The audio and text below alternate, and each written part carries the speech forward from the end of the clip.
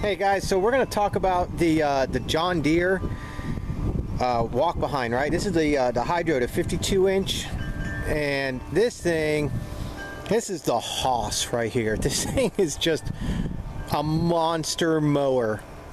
It's awesome though. I mean, it really is. Here's the model of it. It's the WH52A, and it's the 52-inch deck. It's super freaking heavy duty. It's got the mulching plate on. I'll show you on the other side. Comes with the 18.5 horse motor. I'm pretty sure it's Briggs & Stratton, if I remember right. Oh, Kawasaki, my bad, right there. It's the Kawasaki motor. And let's see.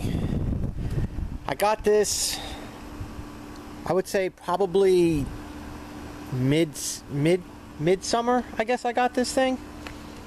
And wow, it really increases production on particular days. Now, on a lot of days, it didn't increase production, it actually slowed production, because if I had this machine with me, then I would absolutely have to use a smaller machine to get into so many gates. So I would get this thing off my trailer, get it out of my way, and mow the front yard with it because I had it running. So let's mow the front yard to kind of charge the battery up a little bit from what we just used to start, and then pull the 32 off the trailer and go mow the backyard, and then load the 32 back up, and then load this back up, you know. And it's just, it got to be kind of too much. Too many times I had to do that, and I'm carrying around this big old hoss of a machine. I mean, this thing weighs like 800 pounds, and then I'm carrying around a 450 or 500 pound 32-inch. It's just so much friggin' weight, and you know, and every single yard that I pulled up to,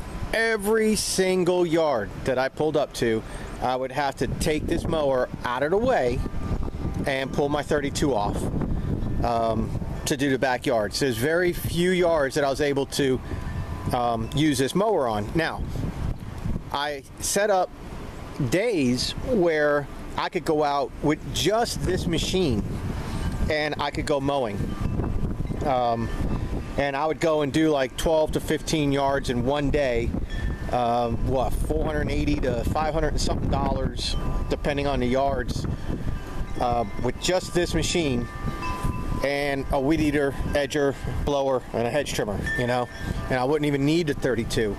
But the 32 is on the trailer because you just never really, you know, I mean, you know, don't leave a mower at home if you can take it with you in case something happens, you know. You can finish your job. So I would sit there and do a whole day with this machine and really kick ass. But that was few and far in between. So I decided to get myself the 42-inch zero turn, the Gravely, because it, you know, you can watch that video and it explains why I got that. And I mean, that's going to go back to increasing my production tremendously, light, keep my load light too, because now I just have the 42-inch, and that gets into 80 to 90% of most of my yards. So I can do the front yards and backyards with just that zero turn. And then what few yards I can't get it into, then I got my badass 21-inch self-propelled mower I use. So that allowed me to get a lighter trailer, smaller trailer, an enclosed trailer. It fits in my garage, it keeps all my equipment safe, and it's lighter to tow around, more efficient, and you know, it's a smaller trailer. So my 42, my 21, my weed eater, blower, edger, hedge trimmer, can of gas, rake, and I'm down the road. And at the end of the day, I back the trailer in the garage and shut the door. And I love it. Super efficient. So, because you know, when you're a business owner, you got a lot of undocumented time, you know, non-billable hours that you work. And I mean, that includes your trailer time, messing around with your trailer, everything, you know, sharpening blades.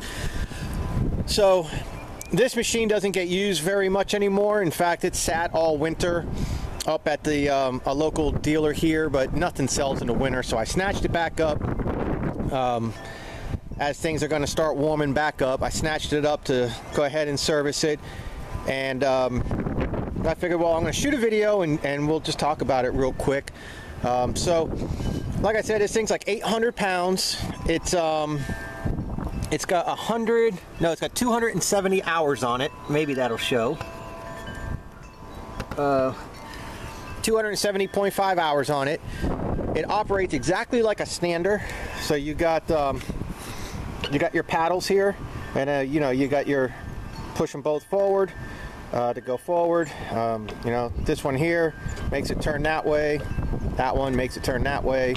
Pull it back, makes it go this way. Pull this back, makes it go that way. So you got forward and reverse all right here with your two paddles. Super simple. Here's your hydro fill right here. Blade PTO on off, your key, your choke, your throttle, your battery, and your hydro filter is where the heck is that? Right here. There's the hydraulics filter. Then you got your gas and oil for your mower, sharpen the blades, a few grease fittings here and there, and you are down the road. This thing's just a monster. It's got the mulching plate on it, as you can see here. That's a John Deere plate. That's a nice deal right there, because with the deck being so wide and so powerful, man, that just shoots forever. So you really need a chute blocker or something. So when I bought this machine, it had that plate on it, and I never took it off, and I never have a problem.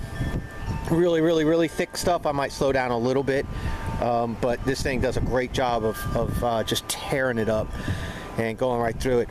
The wheels are solid front, so you never need air for these wheels.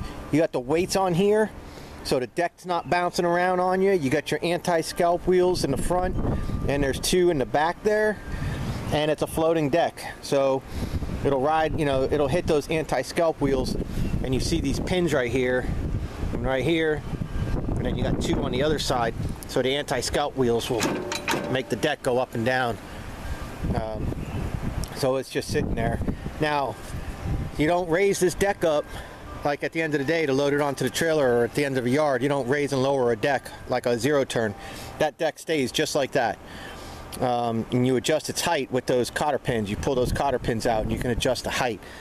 And then there's also little washers that you can put in between those cotter pin holes for even minor adjustments, you know, a more minute adjustment.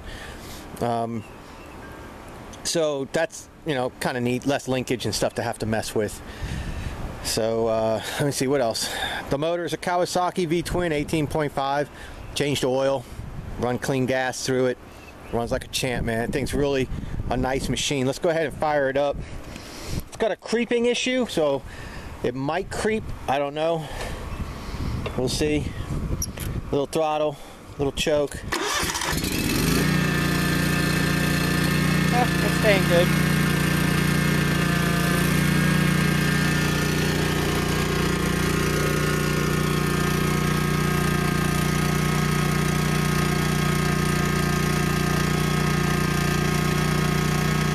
Doesn't that sound good?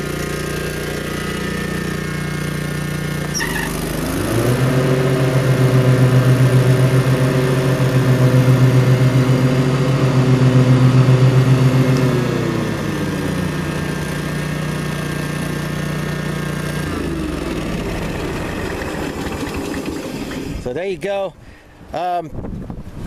I'm thoroughly impressed with this machine. I got some contracts out right now, some bids out on some contracts, I should say. And if they come through, then this machine will get used. If they don't come through, then I'm probably going to go ahead and just let the machine go. Just go ahead and sell it. Because it's just, there's no sense in having this thing go to waste. This is a serious money maker that needs nothing.